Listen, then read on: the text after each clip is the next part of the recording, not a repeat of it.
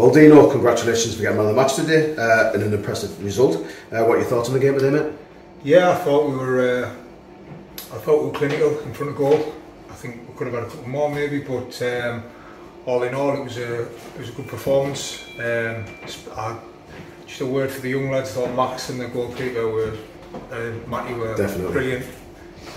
Deserved the clean sheet, so I'm pleased with them. Yeah, first clean sheet of the season, so very good.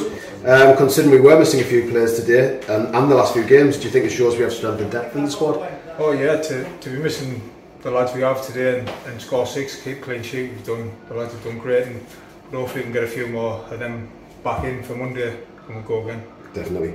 That's 2 wins in a row and unbeaten in 3 with the draw. That must be a massive confidence boost for the team considering the start of the season. Yeah, I thought the first game we played quite well and things didn't quite go for us and things could happen like that, but we were poor against Dunson, so we knew we needed to put that right, and I think we've been better for the last week or two, so yeah. Hopefully it continues.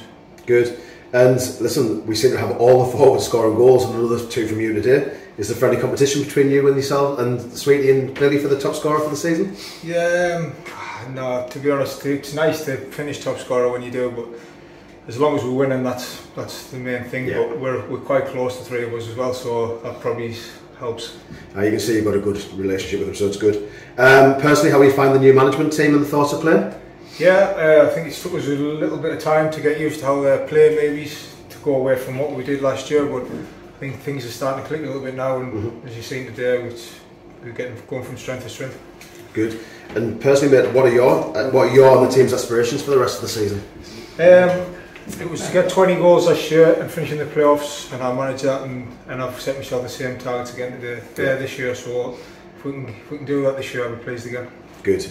And finally, mate, we play Stockton away on Monday, which is always a tough game. Do you think we're capable of getting a result there?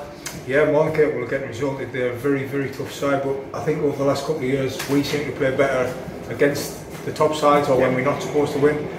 So yeah, we'll be going full confidence and hopefully with 3 points. Fingers crossed, Dino. Thank you very much, mate. Cheers. Thank you. Cheers.